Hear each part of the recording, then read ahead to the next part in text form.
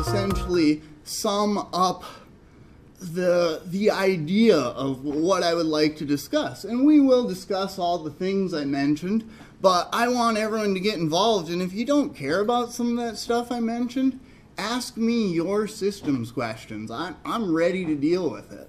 So, present. Next. A bit about me. How I found my way here, bouncing off of life haphazardly.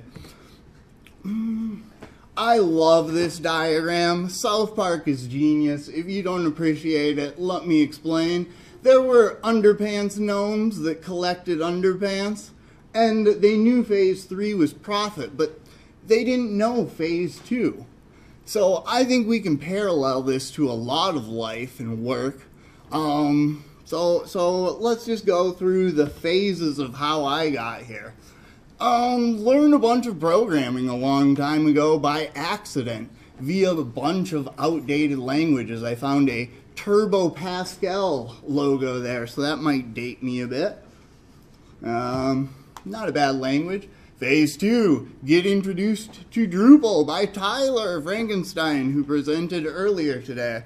He was quite gracious to get me involved. Phase 3, use those things to get involved in hosting and systems administration. And on to phase infinity. What I'll probably be doing for the rest of my life is put it all together to understand the bigger picture and help teach and explain it to others. So let's take a look at how I can possibly help you. You know, there's computers and stuff happens and you got a Drupal site. So on to helping you fill in your phase 2. I thought a lot this week about, just as I went about my work, what I was doing, how I could present it in an interesting way. So here's a few things that came up. You've probably all been involved in migrating sites. And one thing that's a great thing to do, if you're wanting to test a site pre-DNS, real simple little system-y trick, if you're in your terminal here on your local machine, you're not gonna, there we go. You can just, if you're not familiar, common text editor in Linux is Vim. That'll allow you to edit and look at any file. Forgive me if I'm covering things you know. I just want to cover all the bases for everyone. So a big problem is you have this site, maybe you're on cPanel or Plesk, and you just click a button and everything's ready on that server to begin serving this site.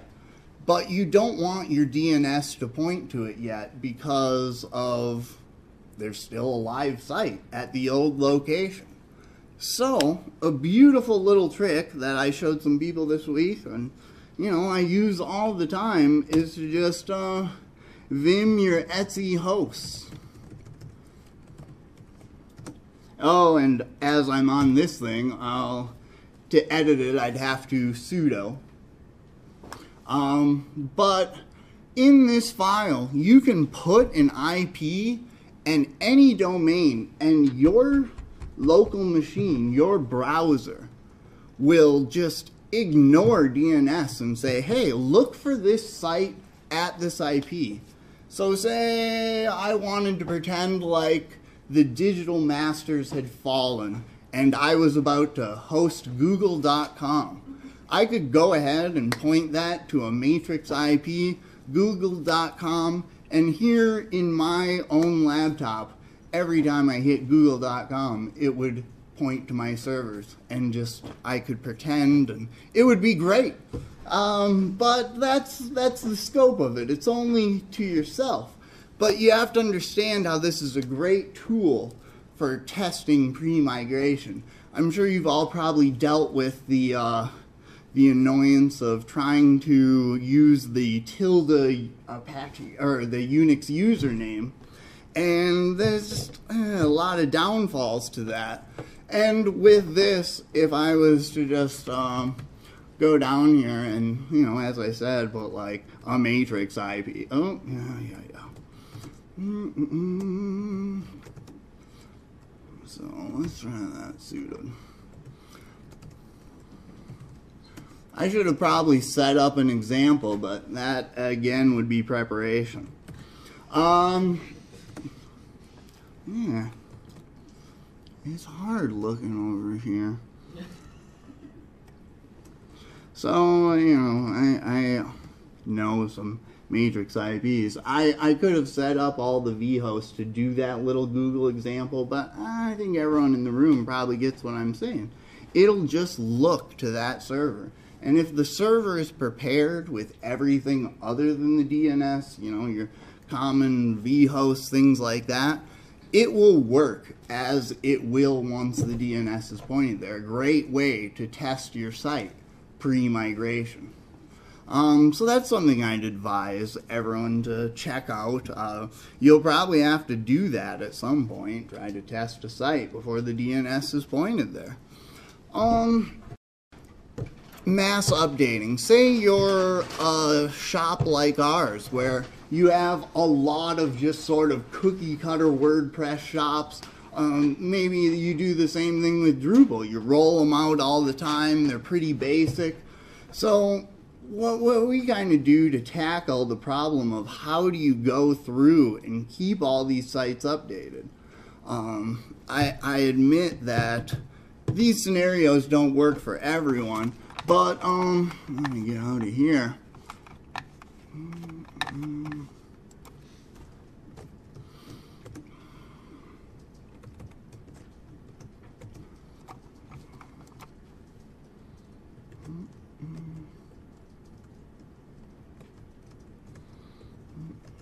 So much harder to type when you're in front of an audience. I don't know what that phenomenon's about. So say you have like a massive site list, just a plain old text file where you have your domain and whatever information, most likely a doc root on your system where that file structure exists. You know, you obviously don't want to keep this site list somewhere publicly available. I'm sure you all understand that, but once you have a tool like that, just kind of a basic tool that you can parse with things I'd advise you to check out, SAR, awk. I'm going to review what I talked about and put in some examples on the site after this. It's kind of easier than preparing it ahead of time. So you can take this text file and with simple scripting, drush, and cron, which, let's take a look. My servers specifically have kind of an interesting thing where there's just one kind of running all the cron jobs, but let's just go to a random server, Mario. It's an Apache physical server. Not really relevant, but I just use it for things. All our servers are Nintendo character names. That's one of the great things of being a sysadmin. You get a fun naming convention for your servers.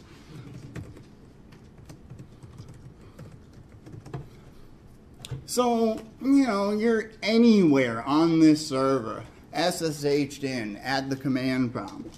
Is anyone familiar with, you probably know your Drupal cron jobs, but your Unix cron jobs, you can edit this file. It'll automatically go to nano, which I'm not really a fan of. I like Vim, but you can just say, I'm root right now. Just cron, and there won't be anything here, but cron -e.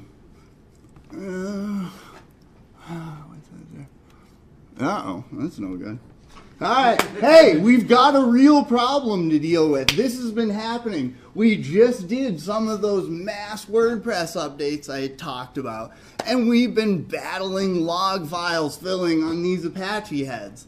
So let's just deal with this right now, right? That's how my job works. You find something and you just kind of deal with it. This, of course, will only be applicable if you have root access, something to that nature. We'll cover some more user stuff that would be a little friendlier to you designers in a second. But one thing people brought up is logging and how do I take a look, parse logs, things like that. First of all, we can get just kind of a general idea of what we're looking at. And you see slash is 100% full. That's not good. It can happen to an Apache server and it'll still kind of chug along. However, I'm sure you've all ran into the instance where, or maybe not, if this was your MySQL server, or if all your services were hosted on the same server and the drive fills, MySQL is just going to stop doing things. So you might have Nagios in place, and I'm sure mine was warning me about this. It's been warning me about a lot of this, but until we either turn off logging or clear up the logs, this is going to continue to happen. But how do we know where this space is being filled? We can do navigate to slash just to get a general idea. Then we can do a du-h max equal 1. And that'll kind of give you a rundown of all these locations. It might take a while, and you can make it really complicated and sort it by size, but that's going to be a huge command to copy paste in. But this will kind of break down where in all these base directories stuff is being filled. And in a moment, we're going to see, I'll just cut to the chase, this is all in var. It's going to be all logs. Our logs are just filling rapidly. So we can clear them out. Mine get exported to places, but you might want to parse these or take a look at them. So we'll just navigate to var. We could run the same command there if we're unsure. We're still trying to figure this out, but you run that, you're going to see it's all in var log, which in most Linux systems is where you're going to find most of your logging, things like that. So let's take a look. One thing, you can save yourself a lot of time. To look and list directories, I prefer ls-la. I don't know, I like the way it looks. And you can alias that. I'll put something up on aliasing, but I used to have one, just LL would do this. You can basically create your own commands through aliasing.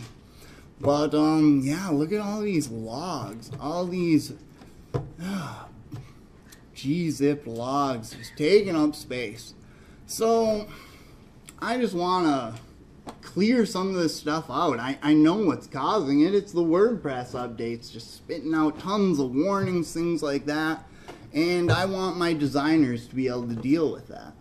So I'm going to say something like a dangerous command. You don't want to press enter on it too soon. You might in fact want to fill in the second part first, but we could say star.gzip. Ooh. And if we look at that again, it's we got rid of them all. Star is just kind of the wild card from command line. But it's still, we're probably still not okay. Yeah, see, that barely did anything. So let's go ahead and try removing some of the rollover logs, like star.1. That's taken time, so it may have done more. But one thing you might run into with this is df.h might not give you accurate information once you've removed the logs. And this can sometimes be because of services hanging on to the files. They're locked. You can sometimes get around that with restarting services, but yeah, you can track this down with a command I got to use the other day that I hadn't used in a long time. Let me think. Oh, I'm drawing a blank. That's horrible. Drawing a blank in front of everyone.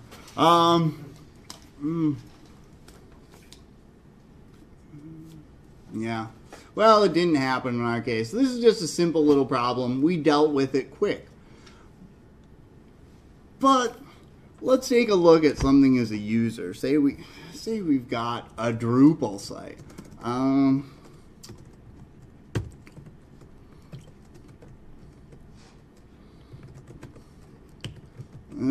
This is just a plain old fresh install of Drupal. There are a couple things. You'll see the common readout of the permissions. Then you'll see the user, the group, and timestamp sizes. Not as helpful, but this gets confusing to a lot of people.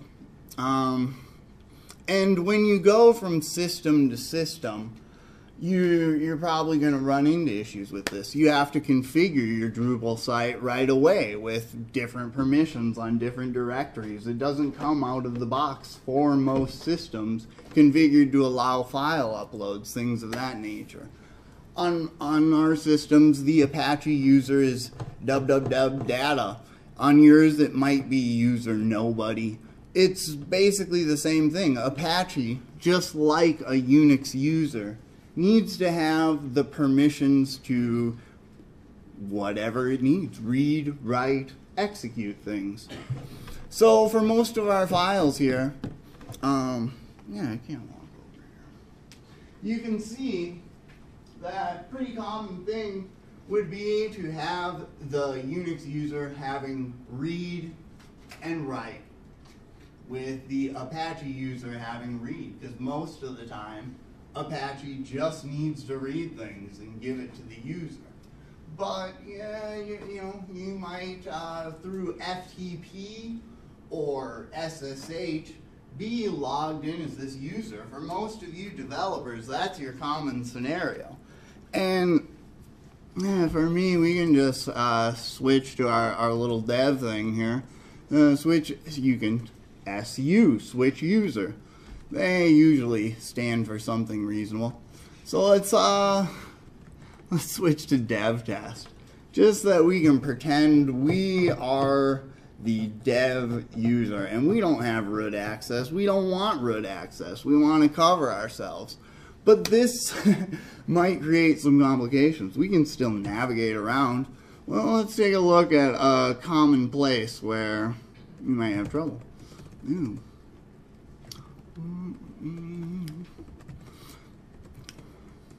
Let's actually start here. So you usually have to modify this, change it, or the site will complain and not install. Well, let's look at what some working stuff is. That's a little over permissioned. I probably did that hastily. But you'd want your settings to be set back to, we just set this up the other day for the developers. I don't want this. This is dangerous right here.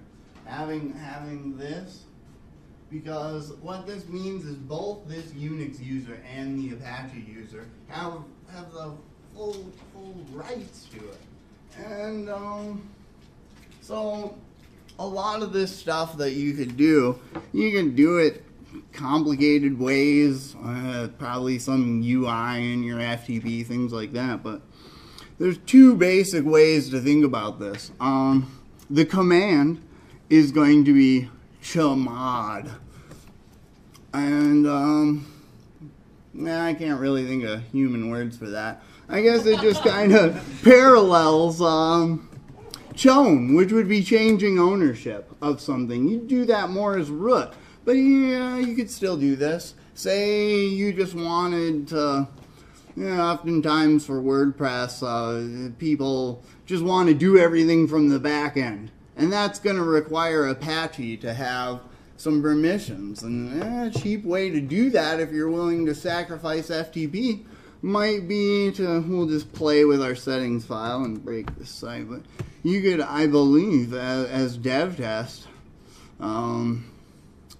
change it to data, and that's going to give those kind of abilities to read and write, or you could just play around. And a lot of this is based on your PHP handler. There's 4 basic PHP handlers that it's not really the job of the developer to know about that, but it's important to understand. We could probably pull up a great little chart that can explain it better than me. Most of you are probably operating under DSO. Handlers. And they don't have names that make sense. But I can explain a little bit about them.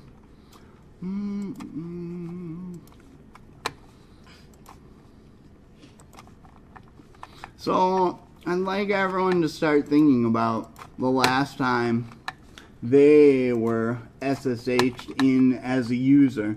What kind of obstacles did you run into? Because I could just sit here and talk about random stuff all day. I don't know what's applicable to you. I had a big list, and I don't want to fall into that pitfall of just knowing about things and not being able to teach it. Like, I'm not really good at Drupal. I'm not really good at systems, but like, I know both and wide range. Tyler, what were you? Jump around on SSH a lot on different client sites and help them, maybe a site that they may have built or a site that I built from scratch. Sometimes we'll come across the very white screen of that. I was wondering if you could show some locations where we could retrieve some of that, the information as to why PHP or Drupal was complaining in fashion. Well, as a Drupal developer, you're fortunate that you've got that Drupal log, but the thing you would commonly do, if you have access to like a local PHP ini, which that would be another thing that kind of goes back to PHP handlers, but we'll not even touch on that. You can, in that PHP ini, you could ask your server admin if you can get one, or if you could add something to the server-wide one, where you can flag PHP error reporting. Because, yeah, white screens of death are terrible. They don't tell us anything. Empty source, nothing there to see. But if you do change that, and there are a lot of flags where you can enable the log to write warnings or actual errors, things like that. Again, just Google's our friend. Skynet can teach you a lot about the servers, and we'll just do a quick error PHP values.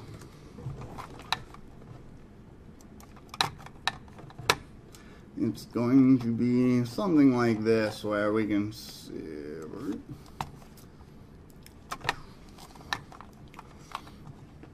So, PHP ini is, you're probably more familiar with your PHP info file. It's essentially all the same values. You're just reading from the site in your PHP info file. The basic values that you define there. Like, say you're getting fatal lack of memory error, you can bump it up. Things like that in PHP ini allow the site more. You may have had to do that with drush. You may have had to allow drush to be able to use more memory on your systems for it to do the things it needs to do. But one of the great things we can do here is the error reporting. We can tell it where to log the errors, as PHP runs under Apache, it will be owned by your Unix user, therefore as a developer giving you access to that log. So you want to, let me find this. All right. So we talked about levels. Strict, all, depreciated. So these, all is all inclusive, of course. And these are just different levels of where you would see these errors, what gets written to the log. It also has options for actually printing that to the page. Where it's probably got that somewhere in here, but it's a thing. So yeah, if you or your systems guy or your hosting, whoever, wants to configure that, that can help you. It won't always get around the white screen of death, especially if you're trying to print everything to the page, but it is just a text log then that can be parsed. So maybe, I think that was one of the things you had mentioned too, Tyler, is just kind of looking at logs. If I know something just happened, one of my favorite commands, like people like head and things like that, I like a tail on the log. I think that's a fun command because we can do it two different ways. So we're going to do some root stuff, but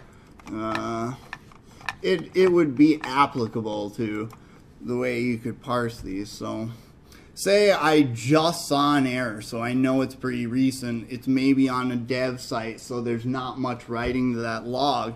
You could do like a tail of 100 or 1,000, whatever. So we'll just say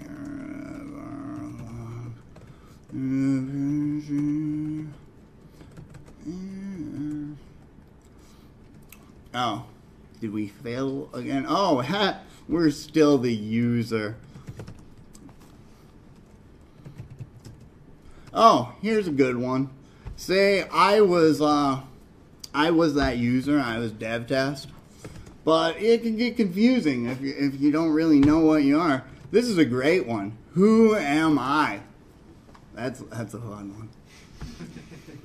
Alright, so that would have told me that I was still dev test, not root, therefore not giving me the ability to access the log I was trying to access. So let's try again as root.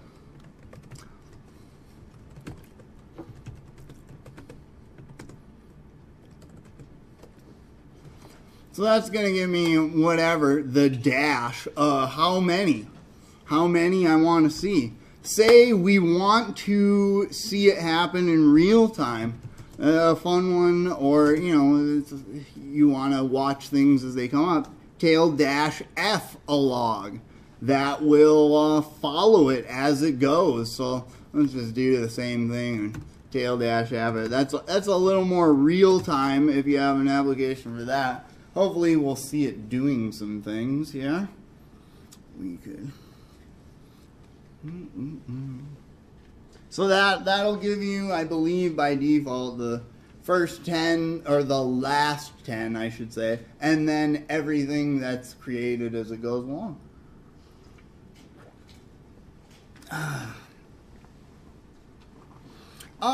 But say you're looking for something specific, like you want to find. Yeah, you want to use grep. That's what I would say. You want to grep for a certain site and just get the entries for that. You can just do a grep and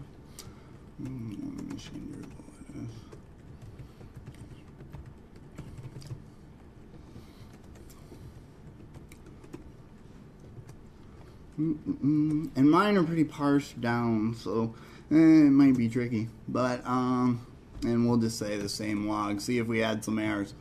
See if we're getting regular old Apache errors. oftentimes a lot of what you're looking for will be in a similar log called the access log. All that's not very relevant to a Unix user. That's all kind of root stuff, but you can apply that to the logs we're speaking of, PHP logs. And tab completes your friend. That's one thing you gotta learn right away. That'll get you around the command line. So let's say instead of the error log specifically, we're just going to say all the Apache logs. So let's just see everything MichiganDrupal.com in all the Apache logs, whether they be access or, you know. So it might look for a while. I don't know if it'll even find any. I could have brought you to mail, as some of you know that was kind of an issue with this recently. But it'll take a while to look for that. You know, it's going through a lot of logs. Mario's not that strong, despite you know, his character name.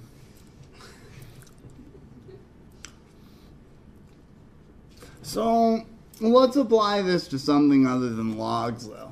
Say you're looking for files, you lost some image files or something of that nature. So we're at our site base root. Here's our site.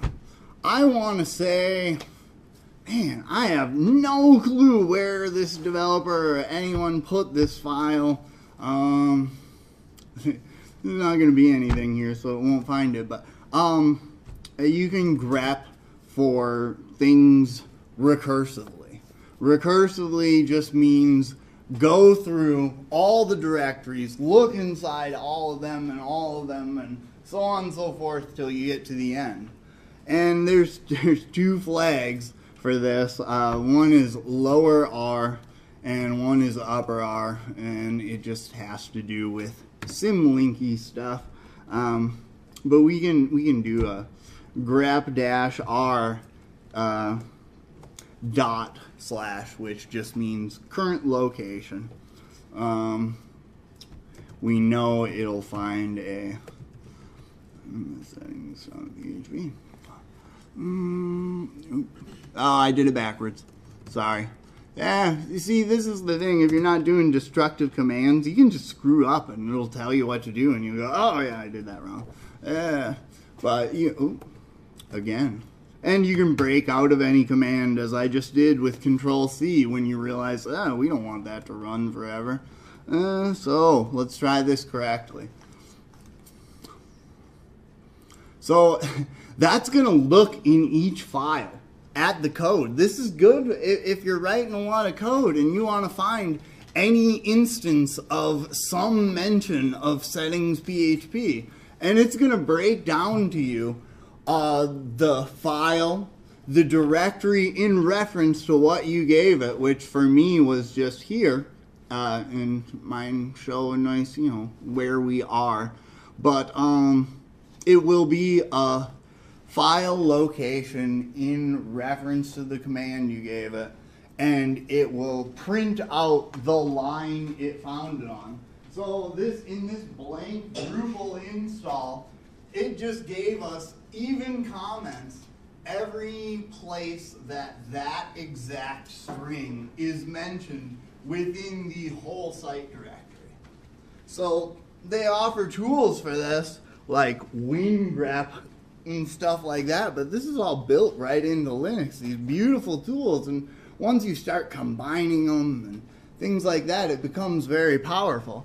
Combining commands can be interesting. There's a command called find. Find finds things. What would be a fun thing to find? If you want it based on, if you don't want it to take long, there's also locate, but that's kind of built on a database of your stuff. But it's fast. You could say locate settings, not PHP, and this will be server wide. That. Oh, should have plugged in the computer. That's a bummer. All right, this is a great time to start. I'll explain what I was talking about, but there's piping. You can take two commands. What I was about to show you was a find, where we say, like, find all the directories, and that's just a -d for directory, name something like this. And then you can pipe it and say, so all those you found, now do this to it. So you could find all of a like-named directory, and by pipe I mean just the straight up and down symbol, and then you could say chmod recursively, because you can add that recursive flag to that command as well. It's always going to be a capital R in there. So you could find all the directories you're looking for, and then with the pipe command, take action in one line. And this becomes really powerful once you start scripting, or like the cron jobs I said, where you can have that run at a time interval. Yes? So a question about the find command. I'm often confused as to when there are two concepts with the find command when you're trying to execute a pipe, and that is the concept of the xargs. Xargs, great command. The exec parameter to find. And I'm never sure what's the right approach to use for xargs and when to use exec. Especially when you're talking about chmod. Right. Chmod on.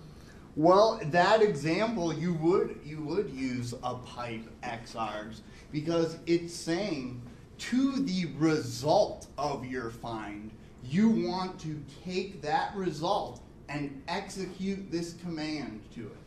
So that's kind of the way to think about it. If you just look at your base find, you're going to see that it's just a bunch of directories.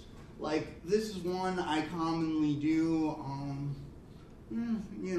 like the file upload location we were looking at. If I wanted to go across all my systems, find all those directories that need more lax permissions to be able to upload to, for example, you could find all those with the find command, and then xargs is saying, here's this result. This is your argument in the next command. So you kind of have to think about it a little backwards in that regards, I guess. But maybe the best way would be to compare it to something that is not that way. Like, if you were to do an ls-la, just list your directory structure, you could add a pipe and grep that. You don't need the xargs, because grep is just taking your result set and grepping it. It's kind of like I said, none of those are if you're not doing anything destructive, test. A great little way to test your command is to just, you can pipe things to a log file first, parse your log file. You can use echo to just kind of tell you what would happen, things of that nature. I mean, the rabbit hole is very deep. That's why I really couldn't decide what I should try to present to you, and was hoping you guys would have questions that we could cover. Tyler, what was your original question? Let's focus on that, and then we'll come back to this. How much time do I have?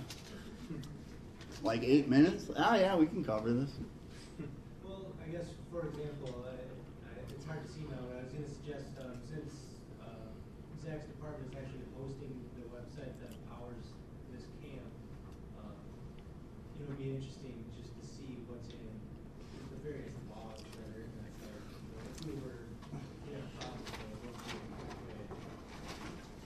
Well, it gets more complicated when you get into complicated multi-server setups, because a lot of you are used to working on a single box where everything exists on there, MySQL, Apache, and there's just one of each thing all in one box.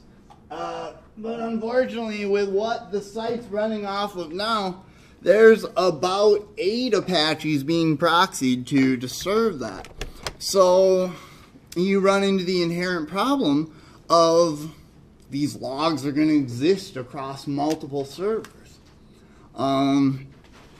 I could show you some things. I had to look through the mail logs trying to figure that out. And email's a part of sysadminning you don't want any part of. It is one of my least favorite things. But the best way to do that would be, you know, we take all our logs and then just kind of put them in one place.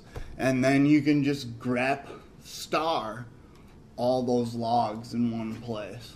Matt, you mentioned there's something similar to XRs called exact or something? Do you know? Yes, the find command supports a parameter called exact. And then so you run it within the find command. And that's a different way of doing things than using pipe and XRs.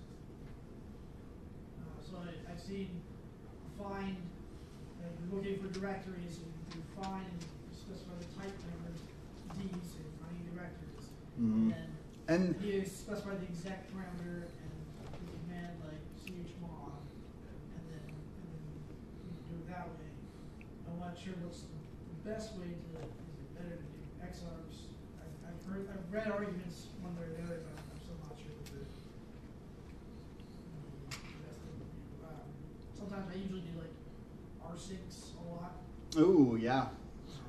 There's a lot of different flags with rsyncs that you can use to say you're migrating from one location to another and your Unix user is going to be the same. You can give it flags to reserve permissions to only update things that are different, that have changed.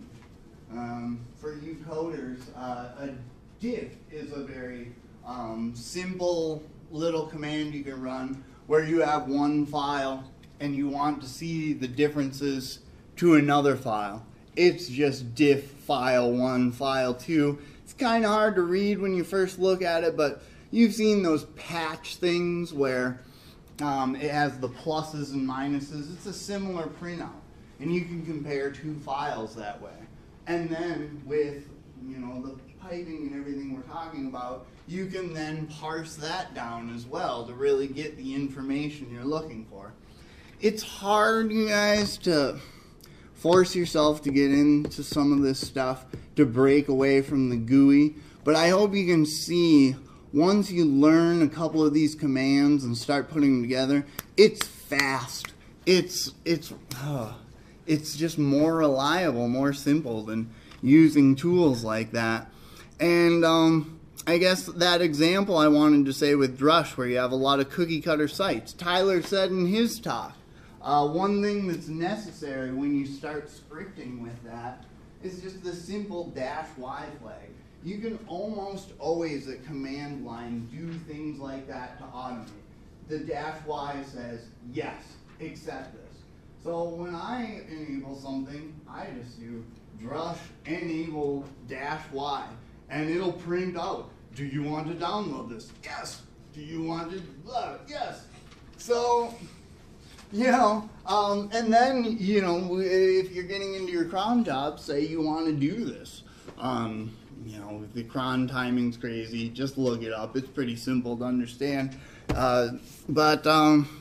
Then on that time schedule, you can say we're putting caution to the wind and we're fully updating our sites every night no matter what. It'd be as simple as just a script that says drush update, or, you know, whatever you want to update.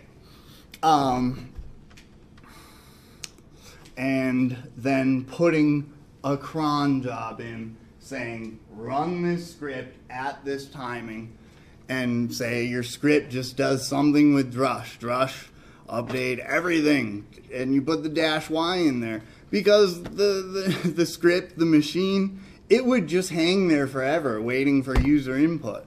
And you know, anything like that, you can usually get around it with a flag. Flags are the power to all these commands. grep has a ton of great flags. Say instead of finding something, I want everything that doesn't have something. There's a flag for that. You just gotta dive in there and be fearless. Especially if you don't have root access. It'll stop you. it'll stop you from doing the things you're afraid to do. So we're running out of time.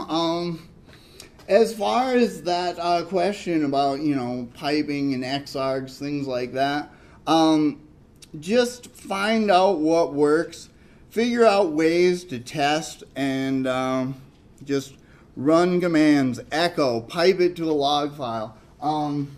Before you run a giant find pipe to rm-rf, I'd print it to a log file first. Make sure you're about to dangerously remove everything that you want to and not extra things.